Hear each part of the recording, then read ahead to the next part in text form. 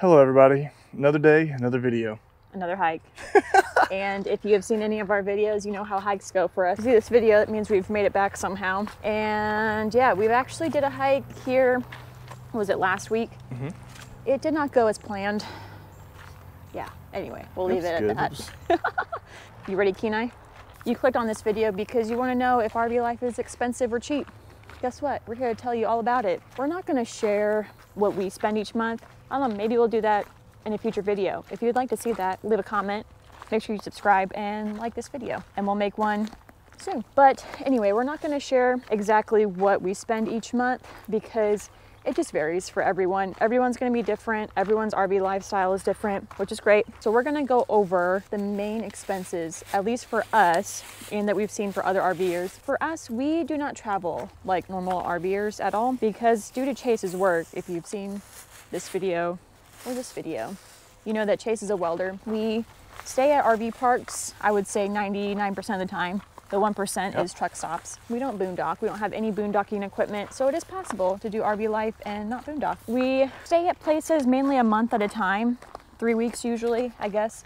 For Chase's work, it really just depends. Monthly for sure. And it's cheaper that way for us. With that being said, we're gonna cover all the expenses that you may embark if you do this RV life journey. Some you may not, some you probably will, but we're just gonna cover everything. The three biggest expenses are gonna be your truck, RV, and your RV parks. So the first one is your RV. Now that's just really gonna depend, or your rig, on what you plan on doing. We have a fifth wheel, we have a 2010 Montana. We actually recently gave an RV tour, so watch this video. We bought it used. The way I found it was I went to a few different dealerships, actually a ton of dealerships. I found this model. I went on RV Trader, plugged in the specs, and voila, I found this camper. Sorry, it's really bright. And I actually found it 10 grand cheaper than what the dealership was wanting for it. And we also did not own a truck at the time, so we had it hot-shotted to the place that we were gonna be at for a while for Chase's work. We paid cash for our camper, so we do not have a camper payment. Now, we also did not have a house or anything to sell. When we started RV life, we were actually like pretty broke. When Chase traveled, he stayed at primarily motels, not hotels, but like motels. We saved for probably about a year and a half, and we bought the rig that we have now. So it is possible to not own a house and to do this RV life, because I think the norm is people own some sort of like house or something, sell it, buy a truck and camper. That was not our situation. So it really just depends on your budget. What kind of camping do you want to do? Do you want to do more off-grid camping, boondocking? Or you want to do more RV parks? Do you want a luxury camper? Are you okay with an older camper? So it really just depends on what you want to do and what's in your budget. And for us, used was the best thing for us. So another thing just remember is if you buy new or used, you can't pay cash for it, you might have a camper payment. And that's just gonna really vary on everything. Another thing is truck, or if you have a motorhome, maybe like a tow vehicle. So for us, we have a 2023 Ram 3500. We do have a payment on it, and that's just our choice. We also only have one vehicle. I know I've been seeing quite a few RVers with two vehicles. They'll have whatever vehicle they use to tow, and then they'll have another vehicle as well. We only have one vehicle. With owning a vehicle, there's also maintenance. Like you'll have, what do you call them? Oil changes. The oil changes, regular maintenance standard vehicle maintenance. And you also have like, you know, tires and all that stuff. You also have maintenance on your camper, but that's like owning a home. You're also gonna have maintenance on your home as well. So that's just part of it. Rig, truck, if you have payments on it or you pay cash for it. Another thing is RV parks. Y'all, RV parks are starting to get a little expensive. I'm not gonna lie. Now, we stay at full hookups. After this summer, he's done. He walked a good bit though, I give it to him. Yeah. After this summer, we've realized that we're gonna start boondocking more in the summer when Chase isn't working. Now, when Chase is working, we stay at full hookups because with Chase being a welder, he needs to take a shower every day. So we stay at places that have full hookups. The RV parks we stay at when Chase works usually ranges around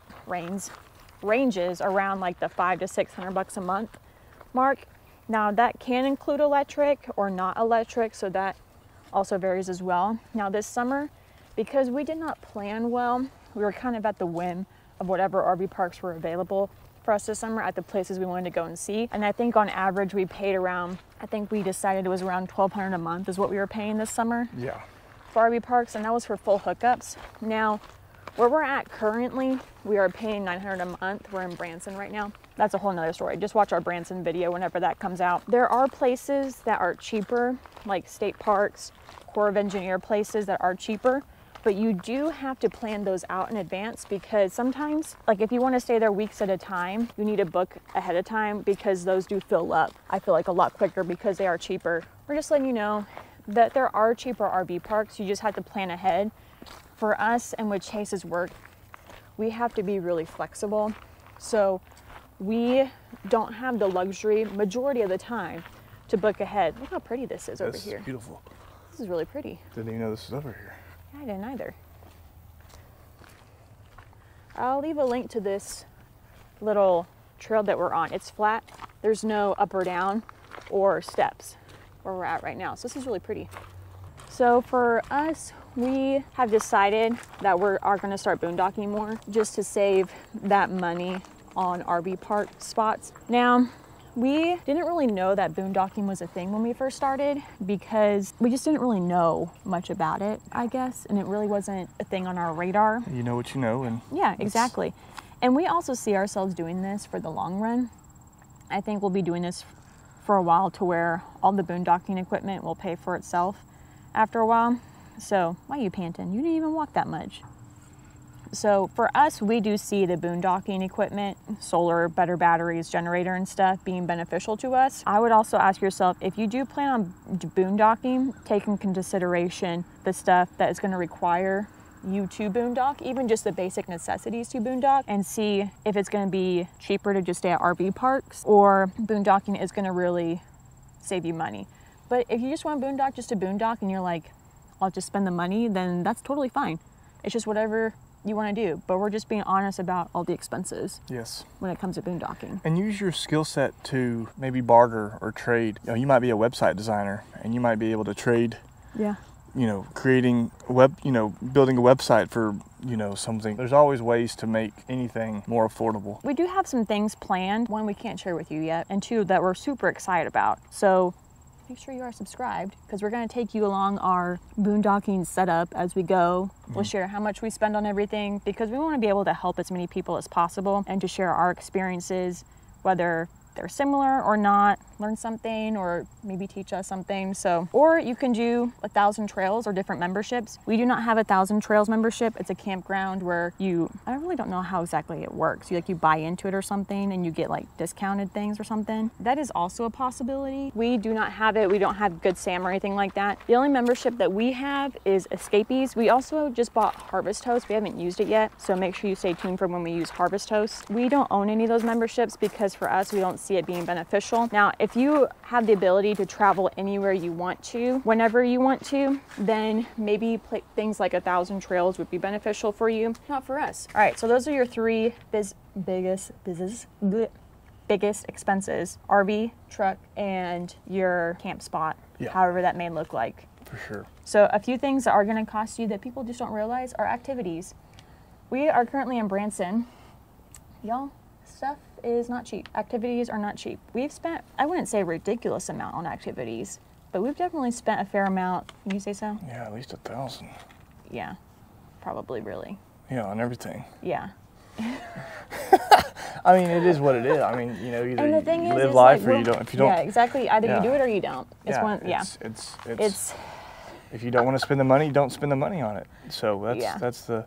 It really just depends on where you're at too. Like Chase has worked a few times in Virginia. We love going to museums, historical places. I love going into the president's homes. Those are always so much fun. I'm forward to about the whole boondocking setup and boondocking on free land is the savings that, not that we've said, we can't do this because we've spent it on an RV park or things like that, but I think being able to take the $1,000 to maybe $2,000 a month on savings for not staying at an RV park, that's just going to free us up to let us do more float trips. We like to fly fish. Now it may be harder in some areas to boondock or places like museums might be more expensive in other areas. Like if you go more towards the East Coast, it might be harder to do boondocking.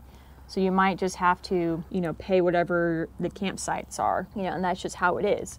So some areas are going to be cheaper than others when it comes to RV parks and activities. Like here in Branson, there are bundle deals that you can do with certain things that, you know, make it a little bit cheaper and stuff. Now, when we were in Black Hills, South Dakota, I really don't think we spent that much on activities because we paid for, I think it was like, what, 20, 30 bucks for the Custer State Park pass. We used that pass a lot. Oh, yeah. I mean, we did a ton with that pass. And even other things didn't really cost that much either. No. So it really just depends on the area as well that you're at. Some places are just going to be more expensive than others. That's just how it is. So activities, those are going to cost. It just really depends on what activities you like to do. We like museums. Some people may not like museums. Eating out. Do you plan on eating out everywhere you go? We don't really eat out that much. Now, we have eaten out a little bit more than usual since we've been here in Branson, but just watch our Branson video whenever that comes out. I think it's not crucial for anyone to eat out. I mean, if you only just eat at your camper or at the house, then there's nothing wrong with that. I like cooking our own meals anyway, but because we like to be able to go and socialize with people and getting to know the area, and I think it's nice that we do go eat at a few places when we do go back, or if we do, then we might only eat at one, just because like that was the better one to eat at. I know it can be so exciting when you do RV life and you're like, man, I am just going to do everything. I'm going to eat out at all the places that everyone recommends, do all the activities, and it can get really expensive, y'all. I'm not gonna lie, it can get really expensive. Eating out. Heading right towards us. Really cool. Now that's cool. Or really any sort of activities, costs that I think a lot of people just don't think about when it comes to RV life. Now, we are going to hop on to other expenses. One is Wi-Fi. What kind of Wi-Fi are you going to use? We just used our phone and RV park Wi-Fi for the first, what did you say, 2.5 years of RV life. It was more so of our phone plan than Wi-Fi at RV parks. Yeah, we have AT&T Unlimited, and we would just use our phone as a hotspot if we needed to. I think there's only been one RV park that would actually charge extra for Wi-Fi that we've been to. Here in Arizona. Yeah, which I think was bogus. But anyway, especially for how much they were charging.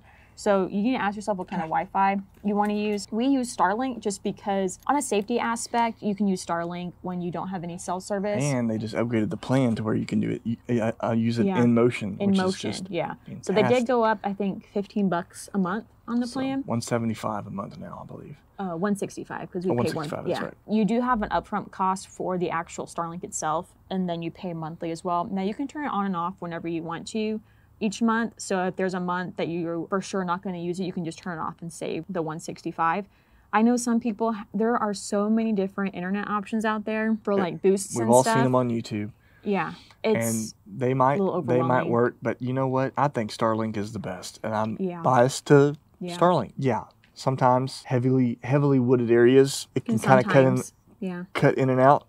But we've been in the mountains and the tree. We've been in, I mean, on the east. I mean, it's worked perfectly fine. We were able to make calls. We were able to upload videos, work from it, and so it's Now I know $165 can be quite a bit for internet. There are other cheaper options out there. Honestly, just Google or YouTube and you'll find a ton of videos. So there are options out there if you're like, man, I can't afford that. But for us, having so many different options, for me, it's just really overwhelming to keep up with that many things.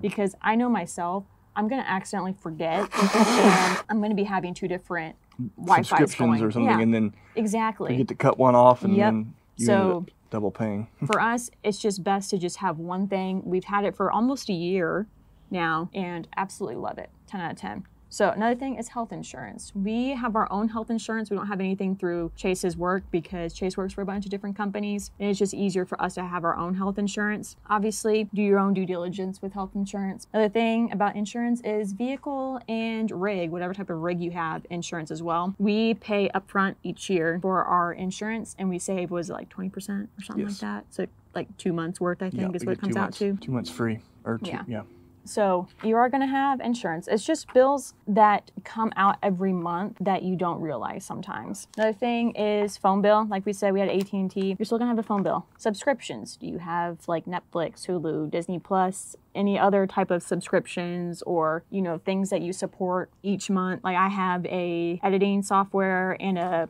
music thing that I use for the videos each month. So I have those subscriptions. I would honestly look each month or a few months at your bank statement, like at like a month worth of bank statements, and just see what's coming out each month, because you might be surprised. Another thing, well, we kind of already talked about vehicle maintenance, but you're also going to have rig maintenance. Whatever type of rig or camper you have, or even motorhome you have, you're going to have maintenance. We have been very blessed that our maintenance really hasn't been that astronomical. Maybe you have to reseal something, you know, new tires. We have had to replace a few things. We did a whole video of stuff that's broken in the past 3.5 years of RVing, kind of give you an idea. If you are able to do it yourself, that's going to save you a ton of money. About like $1,000 is kind of what we decided it is. Like every time we used to call out RV tech, not anymore. We are the RV tech. It was about $1,000. $1,000 for this, $1,000 for that. That really will put a sour taste in your mouth. I mean, that makes it just like when you start having those issues, they weren't back to back. They weren't like, you know, once a month. But when you have issues like that, it's like that kind of hurts. And it's like, my goodness. And then you kind of do your own due diligence and look at the parts and see how much they cost, and then like, well, okay, I could figure out that myself. I could do that myself, and so that's what I've been doing. And let's say an average $5,000 a year. Well, if you can do it yourself, you can at least cut it in half. At least. Now, I understand like you can't fix your rig yourself. You have to have help come and do it. I completely understand that, but we're just letting you know that's just kind of how it is. Some areas are going to be more expensive than others. We do not take our camper in anywhere to a dealership or anything like that. We've never done that. We've always either had someone come out or we do it ourselves. So I also forgot groceries. No matter where you're at, you're going to have to eat somehow. Groceries are going to be more expensive in some areas than not. You might have to drive further to get cheaper groceries. I think for myself this summer, I've learned to meal plan a little bit better, try to at least, so that way I can bulk buy before we go to some destinations, because we did have to pay a little bit more in some areas than I was wanting to. Custer, South Dakota, for instance, Black Hills. Gosh, there was a grocery store there, and it had nice. everything you needed. Yeah. Rapid City was a good hour, and 15 minutes away, an hour and a half away. So yeah, you're not doing that every day. No, and you know, it was a nice grocery store, but we try to buy certain brands that are a little bit healthier, and those were just like expensive. So you just kind of have to, So groceries it's gonna be one of those things that it is what it is. Another thing is pets. Kenai, you're expensive. Just kidding. He's really not that expensive. It's gonna be the same whether you're in a house or not. If you have pets, food's gonna be the same. We buy his food at Tractor Supply. We don't really spend a whole lot of money on him. We did a whole pet video that kind of, I guess, sort of breaks down the cost of what we spend on him each year. It's going to be the same whether you're in a camper or not. Yes. Now, we do have to buy poop bags, so that's pretty much the only thing. Like, if you're at your own place, you might not have to buy poop bags, but we buy them at Home Goods, TJ Maxx, Marshalls, Ross, or Costco, because those are all the cheapest places. Don't go to a pet store. Another thing is donations, investments, tithes. If you tithe to a church, you know, however that may look like, it's still going to be the same. Yep. Another thing is laundry. We do not have a washer or dryer of any sorts in our camper. We do laundromats. Laundry can get a little expensive, I'm not going to lie, in certain areas. Now, when Chase is working, I do a lot more laundry than when he's not working. So we can definitely blow through like over $20 each week on laundry for sure. Maybe even more. It just depends on the area. I don't think we will get a laundry washer, dryer, or whatever in our camper at all. I don't mind laundromats. Yeah, they just add weight. We have people who have them and absolutely love them, and we've had people who've had them and absolutely hated them. So it's just kind of what you want to do, but you will have to pay for laundry. Oh, just random things like clothes. Are you buying clothes often or not? Yes. Are you doing haircuts? Chase is going to get a haircut today. I would honestly kind of look at how you spend your money each month or for 6 months and see like what is consistent, and then what you can either, like if you want to make it cheaper, what can you take away or cut down and stuff. Even like hair care, beauty stuff, you know, hygiene products, those are all going to be, still got to buy deodorant and toothpaste. Yes. So we do brush our teeth. So another thing is RV subscriptions. We kind of talked about already, like Harvest Host, Escapees, RV accessories. Y'all, I love the RV community. I really do. But there are way too many accessories out there. You don't need a, you don't need them. I love y'all so much. You know, I know some RV accessories or work wonders for some people. For us, we try to be very minimalistic when it comes to our accessories because one, call me lazy, I just don't like unpacking and packing our camper. And the less stuff we have means the quicker it will be. And it's just more things to maintain, to break, clean, all that stuff. So we did a whole video of RV accessories we don't own. And even then, like, it can get expensive. Someone will be like, oh, you know, this has been a game changer, blah, blah, blah. We try to live without stuff for a long time. Then we'll re-examine and then we'll buy it. That's just kind of how we've done it. But I love y'all, but it just gets too expensive. Another thing is souvenirs. We like stickers. We also do ornaments. We buy like metal ornaments of places we've been to. Same thing. I try to become picky, or I try to be picky with the ornaments because you're like, oh, I got to get an ornament at this place. Oh, I don't really like it, but I'll just buy it anyway. If I'm not 100% like I like it, then I don't buy it. And I think that should be with anything. If it's not 100% yes, then it's a no. That's kind of the main, I think I pretty much covered all the expenses. I think so. I think so. But honestly, if you are wanting to do RV life and you're like, I don't know like how cheap or anything like that, or kind of what your budget is, I would look at places that you're wanting to go to, see how much RV parks cost so you can kind of get an idea, see how much campers are going to cost and all that stuff, and just kind of run some numbers and see what it's going to cost, because you're still going to have all these expenses. We still have a phone bill. We still have health insurance. We still have subscriptions. And we've had some people, I know when we first started doing this, reached out and saying like, oh, how cheap is it going to be? And it really just depends on what you want to do. Are you moving every week? Well, that's going to cost more because you're going to get a better deal, monthly rates at RV parks versus weekly rates or nightly rates. Oh, yeah. You move more, it's going to be more diesel or gas. You got to ask yourself, how often do you want to move? And then kind of go from there as well, because some people kind of had this assumption when we first started doing this that it was free, or at least like dirt cheap, because we live in a camper. Oh, it must be dirt cheap. It can be. Like if we didn't have a truck payment, it would be cheaper. We don't have a camper payment, so that's cheaper right then. If we didn't have an RV park spot, that would be cheaper. As well. But you may be like, I want to have full hookups all the time. We know people who only do full hookups. That's totally fine. Nothing wrong with that. Yep. I like having full hookups. I like taking long hot showers and, you know, washing my dishes all the time and stuff. So I think it just depends on what you want to do. Yes. There are cheaper RV parks out there. You just have to look for them and plan ahead. Yep.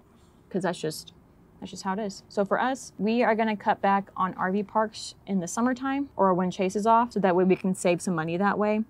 Kenai is just here for the treats. Oh, sorry, I shouldn't have said that. How about when we get home, I'll get you one. For sure. I know, I didn't bring you any. I need to start bringing you treats, buddy. I'm so sorry. I gotta stop saying that word too. Love you. You're just so cute. Also, Kenai, tell our friends to like, comment, and subscribe. Especially subscribe. Our goal is to get 1,000 subscribers by the end of the year. That is our goal. When we get to 2,000, we're gonna start doing lives once a month and ask all the questions. You can ask all the questions, hang out, and yeah, so I hope this video kind of, I hope it doesn't discourage you. We don't want to discourage anyone at all with the expenses. No. We just want to be honest and upfront with people. Yeah. That's really one of the many reasons why we've started the YouTube channel is you see things from other RVers online. We've seen some that are very truthful and honest, but then some of them we're like, oh my goodness, that is not the case. Yeah. So, and everyone's financial situation is different. You can do this as cheap or as expensive as you want it to be. For us, I think we're kind of in the middle ground. We do stay at RV parks. We try to stay at cheaper RV parks as much as we can. We do like going and seeing stuff because we're like, if we're in the area and if that's something we want to do, then we'll do it. We either maybe won't go out to eat, or we'll just, you know, cut back on something else. So it just depends on what you want to do. Yes.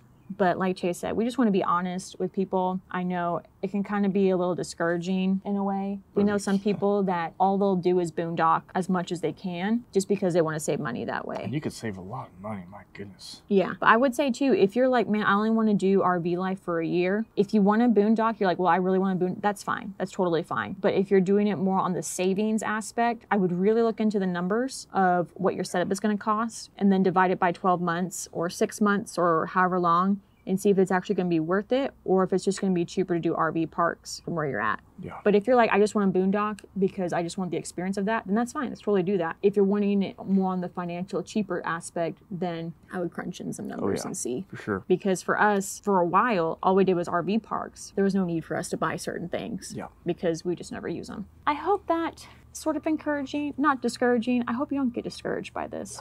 Because if you're still, we're not going to change anything. No, we wouldn't change anything. gosh, We don't want y'all to change anything. If you're wanting to do this, do it. It's just going to take a few months to kind of get adjusted to it. Like, okay, the gas bill's a little bit higher. I mean, there's things you're going to kind of propane too. Forgot about that. Yeah, propane, but that doesn't really. Propane is for us has been cheaper than fuel per gallon. I mean, I've paid as low as $2.35. Yeah. Like a gallon for propane. So do use more in the wintertime just because that's our main heat source. But I forgot about propane. Yeah, but that's nothing. If there's something that we miss that you're an RVer and you're like, I pay for this each month, let us know. We want to be able to help as many people as possible. For us, that's just kind of how we are. We just want to be able to be upfront and honest with everyone and to help as many people out as we can. Yes. Because we know in our situation, when we first started doing this, we had no clue what we were doing. Yep. Like we were just like, all right, let's do this and we'll figure it out as we go. Anyway, if you like this video, please subscribe. Half of you that watch our videos are not subscribed. And Kenai, we need the help. No, but seriously, the main reason why we ask you all to subscribe is because we want to be able to help as many people out as possible. And when you subscribe, you're telling YouTube that you think other people would like our videos as well. Yep. For us, we want to be able to share that it is possible to do what we do at our age, or really any age, because we meet people all the time that say, we couldn't do that. And we want to be able to show them that you can and that it's possible. That's why we started this video or this YouTube channel. So anyway, we are going to go get Chase a haircut, and this breeze is just so nice, y'all. Really Look how pretty this is over here. We will see y'all next week. We out. We out. Kenai.